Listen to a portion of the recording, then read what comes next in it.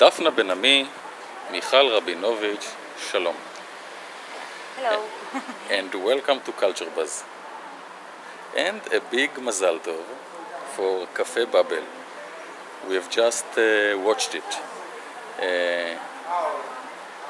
Here, part of the Haifa International Film Festival. So congratulations are in order, ladies. Thank you. And maybe a few words about yourselves, about the film. The floor is yours. Okay. So my name is Daphna and this is Michal. We studied in Bezalel, Jerusalem. We finished our final project with Cafe Babel, which is our graduate film. Cafe Babel is a little bit about, deals with some kind of social and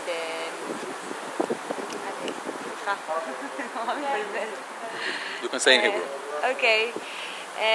It's supposed to discuss about the other in the society, the other person, the person that you want like to meet or sit next to in the bus station, and the person who doesn't understand you, and by the definition that he doesn't understand you, you actually feel like he's different, he's not part of your society, and he needs to live someplace else. His place is not next to you. And the Cafe Babel is actually a metaphor for some kind of a microcosmos society that involves all the languages and people that are talking and expressing stuff, but they don't understand each other also.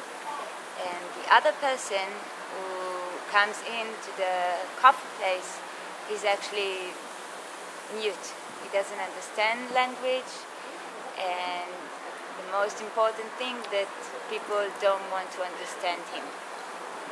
Especially the waitress. The waitress is kind of a passing through character. She's the only one. The movie deals with how we uses words in the contrast of how he doesn't. And there's a family who actually uses the words to teach the child, because it's important to join society by words. And the two hipsters that are talking on and on about nothing, and everybody are actually using the words to their advantage. And the waitress is the only one that the words are using her, because she's supposed to say the same sentence over and over all day long, and just by her intuition about stuff and her little bit of character, you can see that she goes weaker and weaker by the day.